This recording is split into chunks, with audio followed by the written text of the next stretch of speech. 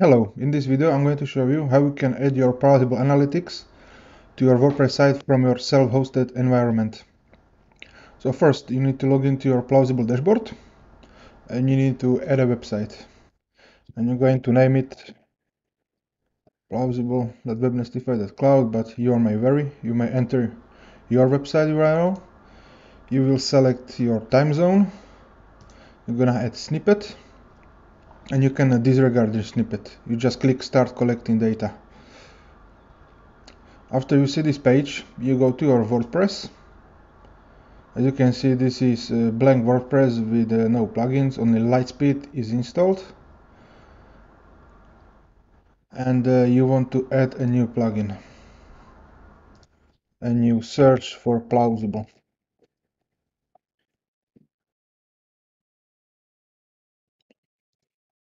You install the plugin and activate the plugin. And now we have our Plausible Analytics plugin. To edit the standard configuration, you need to go to the tools, to the settings, and you see Plausible Analytics.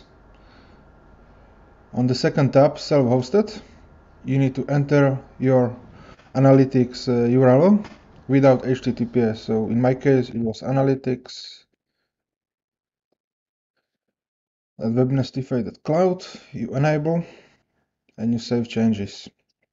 And you go back to general. And now, when we enter our self-hosted URL, you just need to go to your main menu. You click this wheel settings. You go to visibility. And if you want to have your stats in your WordPress dashboard, you need to create a shared link.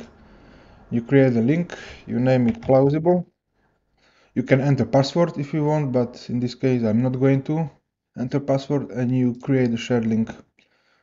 You copy this link, you go back to your WordPress, and here with your stats in your WordPress dashboard, you will enter the URL and you enable that and save changes. And now you need to clear the cache, and we're gonna open incognito window. Let me share it.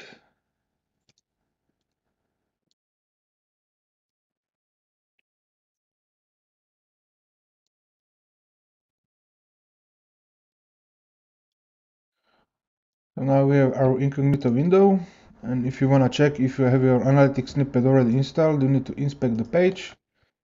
You enter the URL of your analytics. You can go to network, and as you can see, we have our Plausible Analytics script from our own subdomain. And when we go back to check the stats,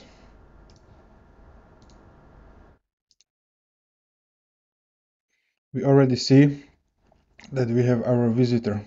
In this case it was me. And when you go to your WordPress, you go to dashboard and analytics, and you will see that you have your analytics dashboard right here.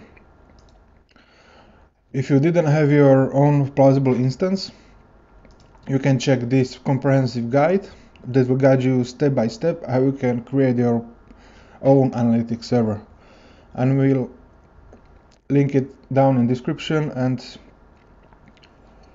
if you have any issues, let me know down in the comment below. Also, subscribe to my channel for more Plausible Analytics tutorials, Cloudflare tutorials, RunCloud tutorials, etc. So yeah, thank you for watching and stay tuned.